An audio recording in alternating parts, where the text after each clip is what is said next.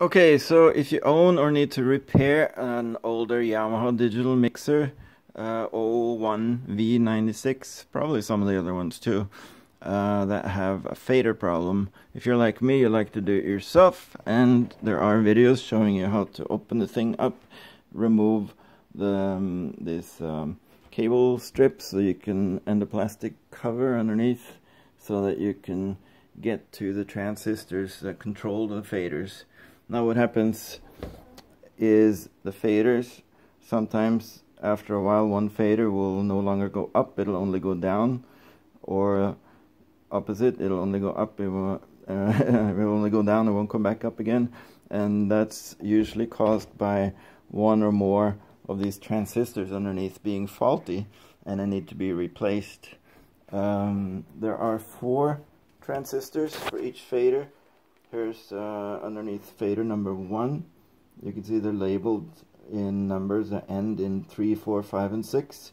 And the way this works is the diagonal pairs 5 and 4 control the up movement, and 3 and 6 control the down movement. So you may have to replace only one of these if you're lucky. To find out which one is faulty, what you can do is use a multimeter like this one, and use the diode testing setting. This is a diode symbol right here, the little line with the arrow and the line on it.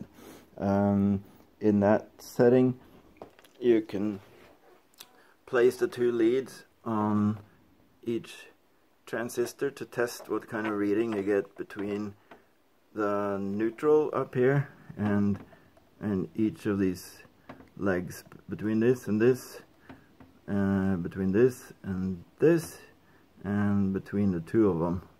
Now you gotta make sure you have the polarity.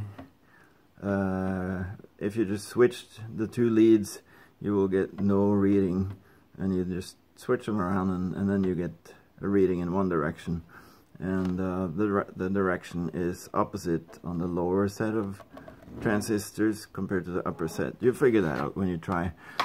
Basically, you can just look at the readings on the sliders that are operating properly as a reference, and if you find a transistor that gives you different readings, then that's most likely the one that needs to be replaced.